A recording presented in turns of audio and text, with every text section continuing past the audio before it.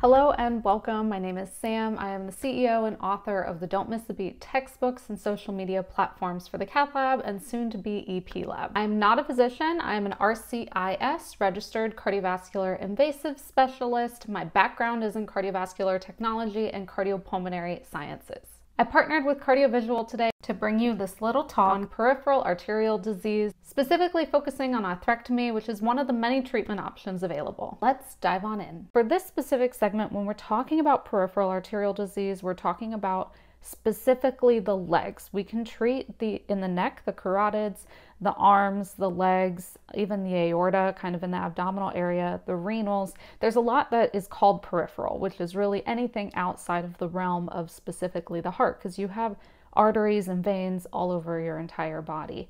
And there's a process called atherosclerosis that can apply really anywhere in the body that you have a vasculature. We hear about it in the heart the most because I think heart attacks and those types of things are a very specific disease state that is a lot of people are very familiar with. But the one that tends to get overlooked is peripheral arterial disease, when they really go hand in hand. People who have peripheral disease are very likely to have cardiac disease, and people with atherosclerotic cardiac disease are very likely to also have peripheral arterial disease. So it's something that's important to bring attention to. It's easily overlooked, and I just want to teach you a little bit about some of the treatment options that we have, which are very similar to what we have in the heart. But the thing with the arteries in the legs, some of them are a lot larger than the ones that we have in the heart. So we have some more aggressive treatment options that we can do that might not be available in the cardiac side of things. So what is atherosclerosis? So if you kind of break this word down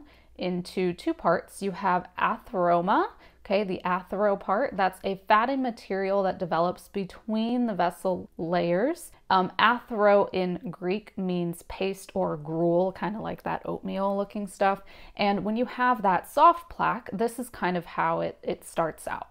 Then you have sclerosis, which is the hardening of a tissue. So when you kind of put these two together, this is just one example. The artery becomes hard due to the presence of plaque. Atherosclerosis really progressing over time, or a chronic condition, the plaque might start soft, but it can harden over time. It can start to erode away the intima, which is the inner lining of the vessel, can become calcium, which is really where we're going to talk about some of these atherectomy devices. So let me take a minute to kind of draw what I mean when I say it develops between the vessel layers. So your vessels have three layers, okay? They have an innermost layer, this lighter pink one I'm drawing, that I'm gonna call the intima, the middle layer, M for middle or muscle, and that is the media, and then the outer layer is the adventitia that kind of holds it all together. So plaque actually develops between these two layers, between the intima and the media. It's not actually out here in the lumen, which is where all of your blood is flowing. So what happens over time is you have this plaque burden kind of grow and develop here, and that is where you get a lesion, a stenosis. And that is why this lumen looks a little smaller, right? So the blood that was here before is now only here, and you're reducing that blood flow.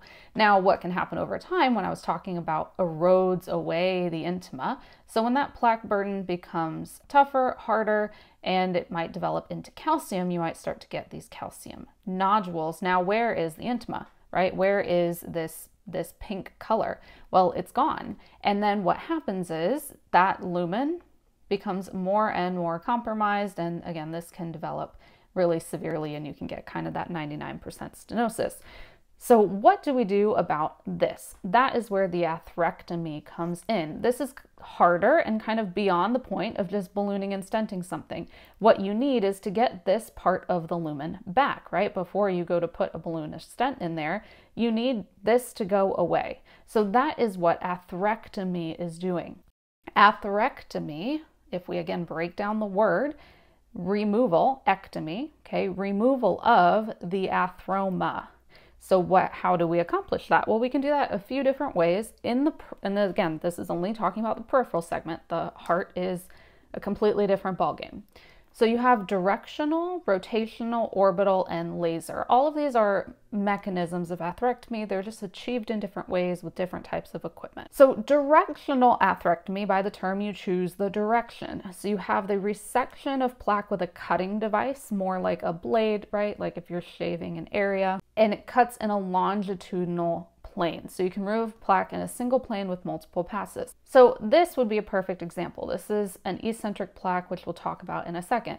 But I would take a blade and kind of, if the vessel was longitudinal in this way, I would be taking the blade and kind of dragging it along the vessel and excising and removing the plaque on that side, or the calcium on that side of the vessel. Then you have rotational. So rotational and orbital are drills, which I'm a little more familiar with. Rotational devices have a rotating burr with some type of abrasive material on it. So think of it like a sander. Some of the more aggressive side of the devices have additional blades on top of that to debulk some of the plaque. Remember, these peripheral vessels are larger, so you can kind of have larger plaque burden. You need more abrasive devices.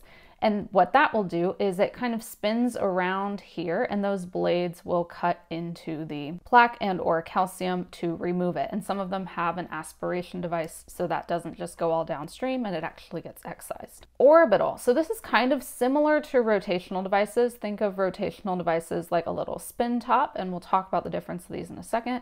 And then orbital has one crown, and it orbits 360 degrees around the vessel. And then you have laser. Laser is completely kind of different from these because it doesn't have like a burr, a crown, or something like that. It has a vaporization process, a photochemical, photothermal, photokinetic process with some saline that is injected. It creates this vapor bubble and kind of ablates and eats it away. And I put a lightsaber because that's a very similar concept. So first up is directional. So remember that blade I talked about that kind of gets dragged across, and all of that is being captured at the same time. There's the Turbo Hawk one, depending what you're familiar with, but the idea is it takes this single blade and kind of drags it along this plane. You get to choose it, so I could turn this up here the other way and drag it along there, which is why it's directional. I'm choosing what plane I'm treating in. Eccentric lesions, this is what it is great for, because if you have an eccentric lesion, so this one is eccentric, think of it like a croissant, the one I drew earlier where it's only kind of on one side of the vessel, versus a concentric lesion is kind of 360 degrees around the vessel and pretty even. So if I use the burrs that spin, it would treat this really well. But if I use the burrs that spin, I don't want to treat this healthy vessel, I just want to treat this side. So this is where directional might work really well for you, because you can kind of just try to excise the plaque on that single side. Then there are some combination devices in the peripheral space that we don't have in the coronary space. These are just some examples. The Hawk 1, Silverhawk, and Turbo Hawk that we talked about with this directional blade has this capturing component. So it drags it and pushes it in here, so it's not just going downstream, it's being captured, can be removed and cleaned and reused. Then you have Jetstream, Phoenix, and Rotarex, all kind of different within their own. So these are rotational atherectomy devices, but they have some sort of capturing component. So Jetstream has rotational blades, but also aspirates. That is this one. So you see this has the kind of drill at the beginning. These outer blades are wings, and then there is a port here where all of that will get sucked in and removed. The Phoenix, also rotational, more like a Phillips screw head, and it captures at the same time. So it goes through this helix and gets captured. Not exactly the same as this because it's not getting pushed in, but it's getting passively captured. The Rotarex is rotational, so this tip right here rotates just like the Jetstream one does, but you have thrombectomy. So it does have an aspiration port as well, mainly to kind of capture clot, but can capture some of that debris as well. None of these combo devices are used in the coronary arteries. This is all just in the peripheral vasculature. And this is what I was talking about, bigger vessels, bigger plaque-related issues to deal with. So you bring out some of these more interesting devices. Now, rotational, again, remember, is an umbrella term. So you have subcategories in the peripheral space. So the first three we've talked about are Jetstream, Phoenix, and Rotarex. But the other one we talk about that you see in the coronary space that's also used in the peripheral space is the peripheral rotablator. Now it's called RotaPro in the coronaries, that's the newer devices. Peripheral still has kind of this older device, but the mechanism is the same. So rotational is like the Earth kind of rotating on its own axis. It spins in one place. So for these others that we talked about, you have it along a wire, right? All these go over a wire and it just kind of spins on that wire. In comparison, orbital atherectomy, so Diamondback 360, works based on orbit.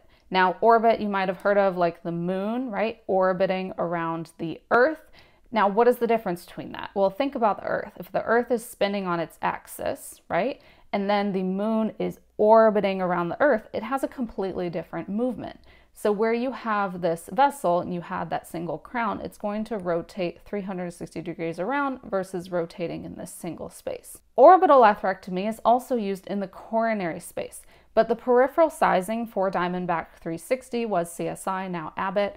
It has a lot more variation to it because we're dealing with many different sizes, right? A femoral artery is very large and SFA is kind of medium size, and you have below the knee like the anterior tibial, posterior tibial that are very small. So you can't use that same size device throughout everything. So they made some different crowns, and this is what I was talking about, that crown that kind of rotates 360 degrees around. So you have the max crown for mid to moderate calcium, the solid crown for dense calcium, and you'll see how these are diamond encrusted. The classic crown for Ben's osteal lesions below the knee. This is what you'll be most familiar with from the coronary space, and you can see those coils. The coiling is very different. And then you have the micro crown, much smaller. It isn't eccentric, it is straighter alignment, and this is for below the knee tortuous vessels and type bends. And lastly, we have laser. So the excimer laser and then the Orion, which is something different for the peripheral space that you might not have seen before. Excimer laser has been around for a while. That's this one. So it uses UV energy and processes to perform atheroablation. Remember, that ablates it away. So it doesn't need that aspiration port because it isn't really going anywhere. It's kind of just vaporizing. Best for soft plaque, in-stent restenosis, and CTOs, chronic total occlusions. And then you have Orion, which has several different sizes. This is a newer one on the market. It treats above and below the knee, has some different size options. Only a few of them are indicated for in-stent restenosis.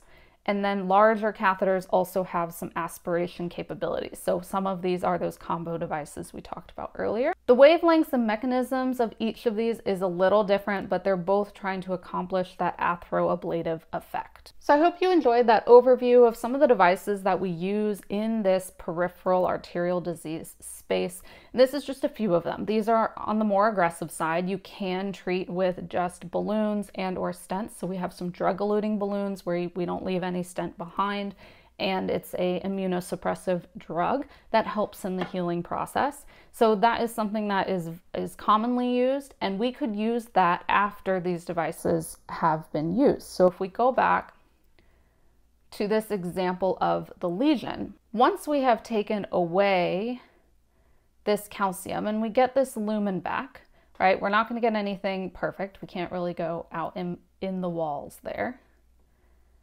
But once we have that lumen area back, you created some injury, right? So this endothelium and this new intima isn't just there yet, but it will over time heal and become that. So what we would do is balloon this area to smooth it out, right? And sometimes there's a drug on that balloon, a drug-eluting balloon. So we inflate it for about a minute or two. We let that drug penetrate into the endothelium and the intima. And then when we remove the balloon, the drug stays there. And that can help with the healing process over time so that you do get the smooth surface back again without it kind of overgrowing and overreacting. And the goal is to have that nice smooth surface again so that they have a restoration in blood flow. Outside of the atherectomy category, there is also lithotripsy shockwave, which is a balloon that uses those sonic waves to not ablate the calcium, but what it does is it makes that harder calcium more soft plaque. So when we do go in with the balloon, it will actually compress that plaque and help gain that lumen area back. And the same idea, you would follow that with a drug-coated balloon so that it can again help that healing process of that endothelium and new intima healing the lumen. I know this was just a brief overview, but thank you for hanging in there with me. If you currently work in the cath lab and maybe you're watching this just to get a head start on things or to clarify some things for you, I do not have a peripheral book yet. It is coming, but I do have a brand new cath lab orientation manual and a coronary intervention manual that goes over some of these devices, but how they're used in the coronary space, a diagnostic peripheral expansion for peripheral anatomy, Impella if you use that, and then the RCIS study guide if you're prepping for your boards exam. But regardless, I try to post about everything that's in the realm of cardiology, so please follow me on social media and subscribe to my YouTube channel, Don't Miss a Beat. Thank you so much, Cardiovisual, for having me, and I look forward to doing more of these with you in the future.